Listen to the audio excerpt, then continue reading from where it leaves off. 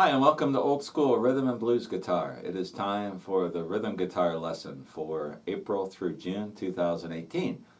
By request, we're going to take a look at Hank Ballard and the Midnighters' Work With Me Annie. I had a request for this. I'm not sure if it's Work With Me Annie or Annie Had a Baby. So I'm going to kind of allude to both of them, but we're going to focus on Work With Me Annie. Sounds very simple, but the more I listen to it, I think there's some kind of subtle chord stuff going on there that's really kind of cool.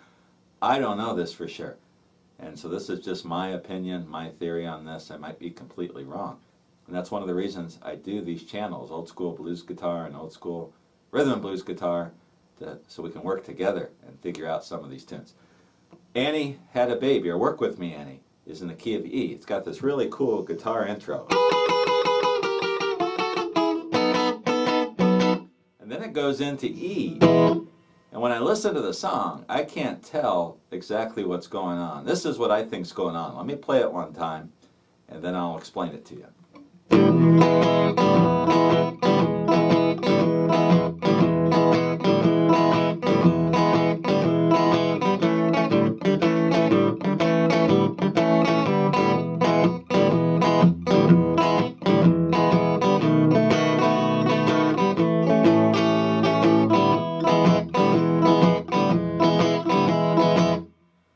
I hear something going on other than just straight chords. At first I thought they was playing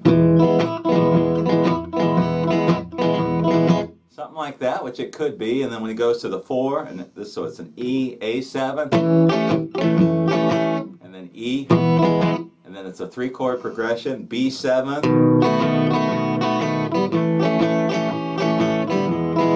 there's no turnaround in there. So that's what I thought it was. But the more I listen, I hear some little vamp, something subtle. And this is what I think it is. I think over the E, he might be doing something like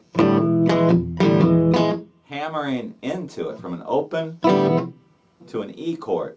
I play a 2-fingered E because I play country blues on the acoustic guitar, and that's just the way I've gotten used to playing it. I hear a little bass, and then I hear the treble strings as well. And I hear the guitar kind of mimicking what the backup vocals are doing. I can't sing, but that's what they're doing.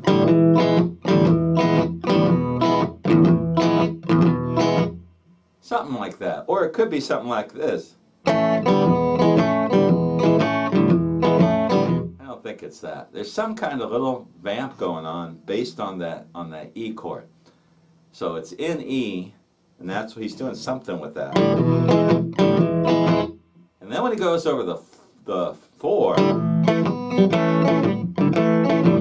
this is kind of weird, but I hear an A and then an open string.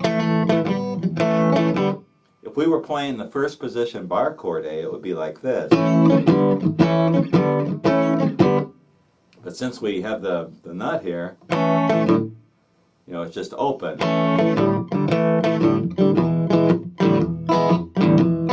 So that's what I think he's doing.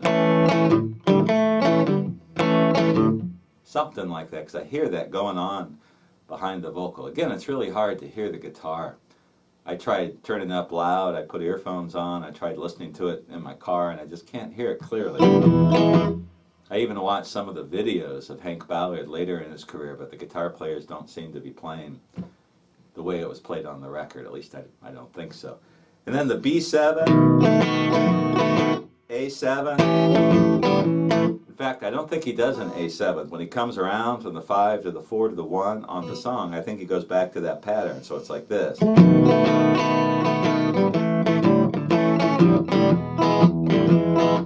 That's what I think is happening there.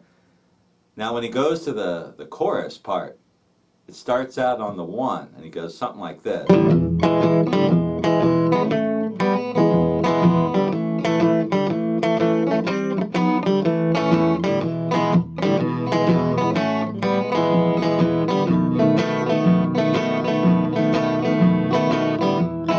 That part I have trouble with.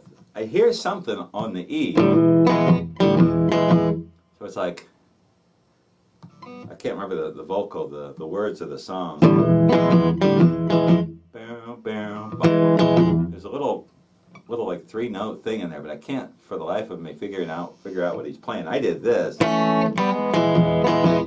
which is a blues lick, which is all I know. And if you can think of what he's doing here, tell me. Now over the A, I hear this, some kind of chord lick. Actually, I just remembered. I was just listening to this again this morning. And over the E, I hear something like this maybe. Some kind of bend. Bend. And I'm bending up on the second and third strings at the second fret. Something's going on there. Now the A, I either hear like some double stop, maybe 3-2 open on the second and third strings, but it sounds more to me like you make this long A shape, make an A chord, put your pinky on the 5th fret of the 1st string, and I think he's doing a double stop, going from the 5th fret, 4th fret, back to the 2nd fret on the 2nd and 3rd string, so something like this.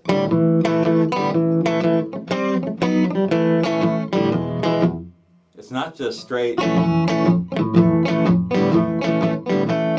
There's a little vamp of some kind in there. It's really cool, and whatever's going on is very subtle, and it works perfectly with the song. It's just hard to hear. The guitar is not the center of the song. It's the vocals and the backup vocals. So anyway, to the best of my knowledge and ability, that's the chord pattern, the rhythm pattern that's going on in Hank Ballard's Work With Me, Annie. Now, Annie Had a Baby is similar, and just listen to the key. It's in E. My recording that I listened to on my laptop is an E flat, which it isn't. It can't be. It's got to be the guitar is tuned differently, or I don't know, the speed or something is off. It's got to be an E. It's played out of E position. So if that was your request, listen to that. And that song seems to be a lot more straightforward. Annie Had a Baby. But Work With Me, Annie has got something going on with these chords, the 1 and the 4, the E and the A. And you give it a listen, see if you think I'm right or if I'm crazy, and leave some positive comments, some productive, constructive comments, and we'll try to figure this thing out. And if I'm completely wrong, I'll come back later and correct it. Whoever requested this, thank you. Thanks for supporting this new channel. I hope you enjoyed this lesson, and I'll be back again in a few months, and we'll take a look at another chord rhythm pattern from the great R&B songs, anywhere from the 1940s all the way up into the soul era of the 60s. See you then.